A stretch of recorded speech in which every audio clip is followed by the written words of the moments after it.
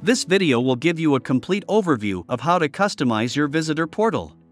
The custom portal is an excellent way to create a welcoming website for your visitors and match it with your brand image, including your own URL, color scheme, logo, and web pages without any technical knowledge.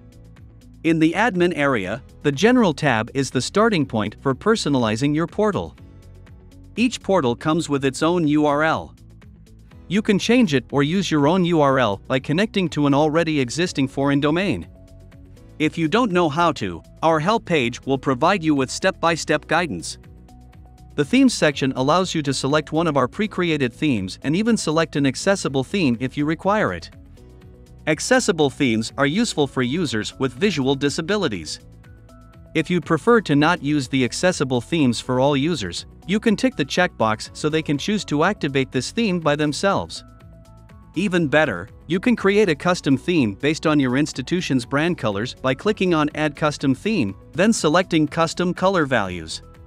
The Visitor tab is probably where you're going to spend most of your time, configuring how your portal will look to visitors. There are two types of portals: a simple portal that provides a login box, and a full portal that provides a mini website complete with a customizable homepage, a class catalog, and whatever other pages you may choose to add. To edit the simple portal, click on Edit under Portal Visual Editor. Here you can change the logo image and text, as well as the background color and pattern for the login page. When you finish configuring it, click on Admin to return to the Visitor View tab. The full portal is much richer in information, yet as easy to configure as the simple one. To access it, click on Edit under Portal Visual Editor.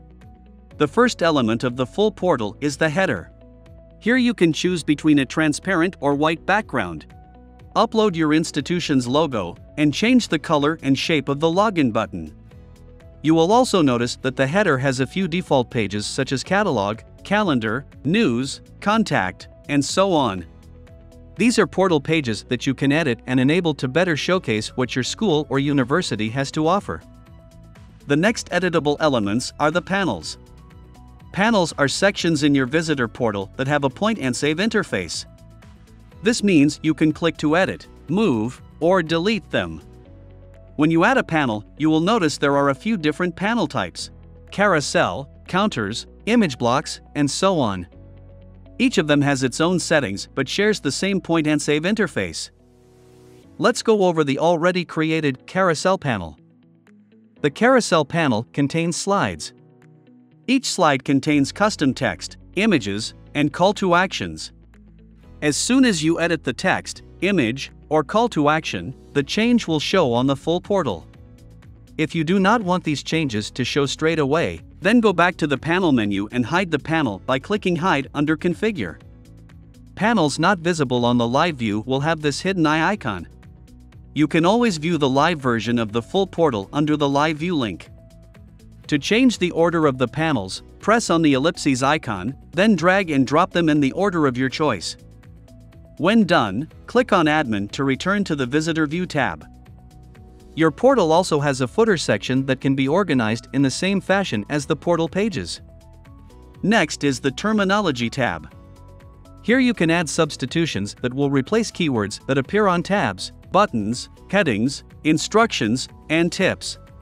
To add a substitution, click on the Add button and write the original and replacement in singular lowercase. The capitalized and plural versions are handled automatically. Now that your portal is created, you can also index it with the help of the SEO tab.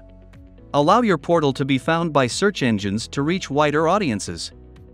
Change the meta description to include the keywords you target. And choose custom robots and sitemap files to override the default ones, to tell search engine crawlers what pages to crawl and in which order. On the Social Media tab, you can add links to your social profiles, and select whether they will show up on the Visitor View or User View. The Custom CSS tab is useful if you'd like to add custom styling. For instance, you may want to style a custom HTML panel, or a custom page on your visitor portal. The Custom HTML tab is useful if you'd like to include custom JavaScript on your visitor homepage for a third-party integration like a support bot. Lastly, You can access the More tab to configure miscellaneous items such as setting a session timeout, enabling CAPTCHA to avoid spam, adding Google fonts, and more. You're now ready to create and personalize your own custom portal in NEO. Sign up today for the NEO free plan and join our millions of happy users.